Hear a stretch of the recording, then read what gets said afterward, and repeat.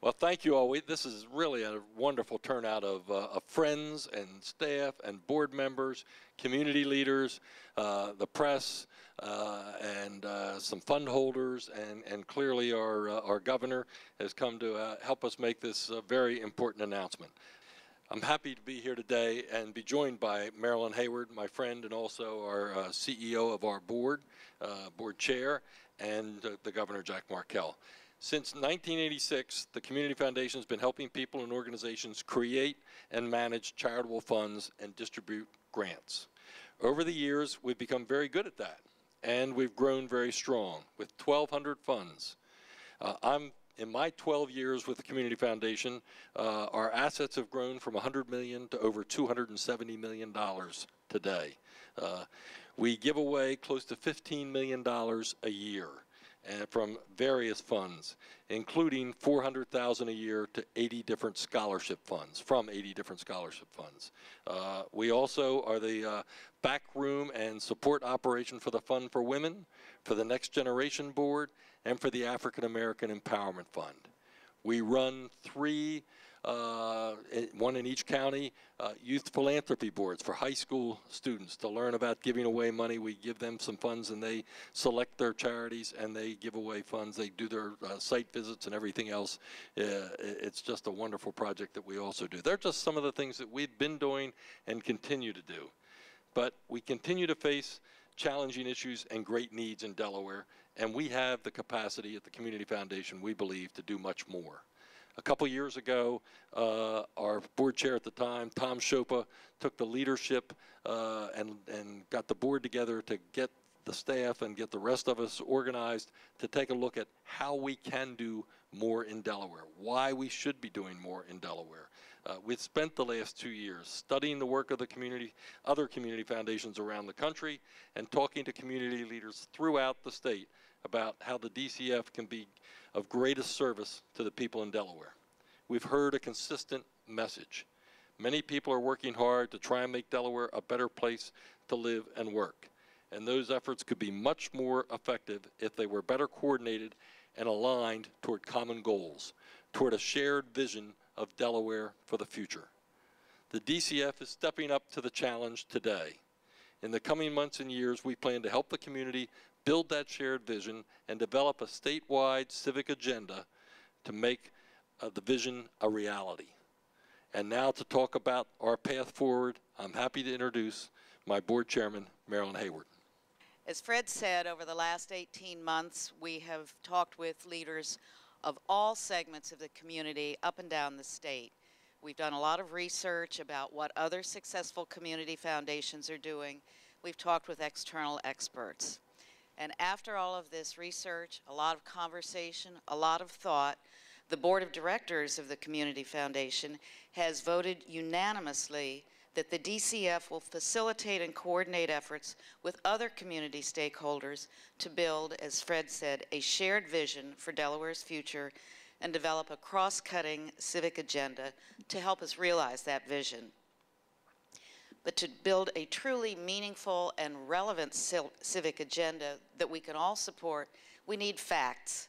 We need data that objectively identifies the community's greatest needs, free of politics, special interests, or hidden biases. So our first step in this process is to develop a data-driven community profile, which is often known as an indicator project. By the end of 2015, we will launch a publicly accessible online database that anybody, anywhere can have access to, of social, economic, cultural, and environmental statistics or indicators to tell us what's going on in Delaware.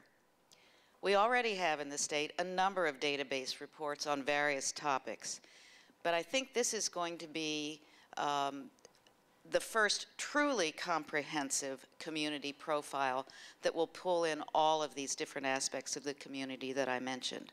We will be drawing together information and analyses about dozens of issues that affect our quality of life. Also, by the end of 2015, we will produce a report outlining the trends revealed and what this means for Delaware. But a lot of people do reports. So what's the point? And I think it's easy to just focus on a tangible report, but that isn't the point. The point is, what are we going to do with the information? That's what really matters. And we at the Community Foundation intend to put the information to work. With the data and analyses as our guide, we'll take the lead in coordinating a statewide dialogue about our most pressing needs and also about our most promising opportunities. We hope these conversations will result in a civic agenda for Delaware, a framework that looks beneath the symptoms and digs down into the roots of these issues that require our full attention, and will also develop a vision for what the state can become. What is our future? We'll lead the development of collaborative community efforts, working together to create better alignment among organizations and existing initiatives. And we'll encourage new initiatives to support the agenda, all the while monitoring the data on an ongoing basis to evaluate the impact of the efforts. We want to find out and tell you what is working and what isn't. Clearly, this is not a short-term, one-shot project, but this is an effort that's ongoing and is going to span many, many years, rather than just weeks and months.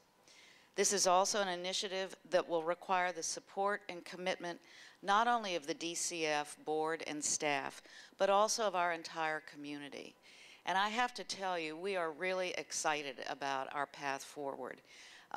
As we have talked about this and considered our path in board meetings, the excitement is palpable amongst our board members, and I'm happy to see so many of them here today.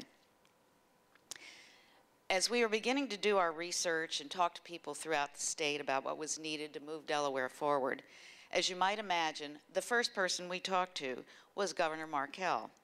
He provided us with welcome encouragement in our process. And as we have developed our strategy, we have been truly gratified by his ongoing support. So I'm particularly delighted that we have Jack joining us today to help us announce this new direction. So Governor Markell, thank you very much for your support, and it's all yours. Thanks, Marilyn. Well, thank you, and I want to start by thanking Marilyn and Fred and everybody associated with the Community Foundation for having the vision to undertake this effort, and also for all that you have contributed to our state for as long as you've existed. I mean, I think the Delaware Community Foundation has, in a relatively short period of time, taken on a very important role as a nonpartisan, independent, frankly apolitical organization who can tell the truth and who can bring folks from different backgrounds and different perspectives together to advance our state. And that's what this is really all about. And while we all are entitled to our own opinions, and we certainly have them, we shouldn't be entitled to our own facts. And the fact is, we're making enormous progress in Delaware across a range of issues. We have more people employed than ever before in our state. Our graduation rates are up in high school. Our dropout rates are down. We've got more people going to college and taking advanced placement classes while still in high school and college classes while still in high school. Lots of really good stuff. But there are so many issues that affect our state that we've got to be focused on. And the question is, how do we decide which ones, in fact, we're going to focus on? And certainly, as governor over the last 6 years, I've tried to focus in on the things that I believe are the most important for our state going forward. But I really believe, and I won't be the governor that especially benefits from this work, because this is something that's going to be helping Delaware for decades to come. But I think one of the things that will be so valuable is the fact that this data is being collected and disseminated by an independent, well-respected group like the Delaware Community Foundation. It's going to make it a lot easier to make sure that we're all focused on not the data that the governor thinks is important or the General Assembly thinks is important or others think is important, but just real data that reflects our community. And sometimes the data that you get back that reflect your community, sometimes it makes you happy and sometimes it doesn't make you happy. And you know what? That's the real world. And I think the only way that we are going to advance as a state for decades to come and for generations to come is if we've got the courage to sort of, look in that mirror and say, we have work to do. And we all know intuitively that we've got work to do, but I think this effort will be particularly helpful in bringing, as I said, bringing stakeholders together who may have their own opinions, but who will be at least focused on the same issues. And so I think in that way, this is going to be a particularly valuable public service. I think it really does reflect not only a vision on the part of the leadership of the Community Foundation, but the fact that they've spent probably a good year, maybe more. I think it's probably been at least a year since Marilyn and Fred came to talk to me about this. But you've gone out and you've actually done the research and you found out what works best in other cities and other jurisdictions across the country, and how can we bring all of that information to bear in the most positive way here in Delaware. So my main purpose in being here today is to thank you for taking the step and to congratulate the DCF board for making this happen, and certainly to pledge, as long as I'm governor, the interest of my administration in working closely with you, because I think by working together we'll have the best shot at seeing Delaware become all that it can possibly be. So thank you all very much.